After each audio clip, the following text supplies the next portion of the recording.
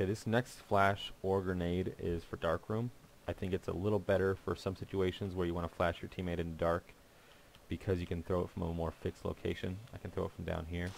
What I'm going to do is find the center of these two rails and then go directly above them to the height of the light.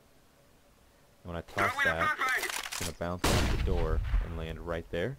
So anybody in here is definitely blind, and especially this guy. As you can see, if he's got any amount of his body exposed, he's blind as fuck.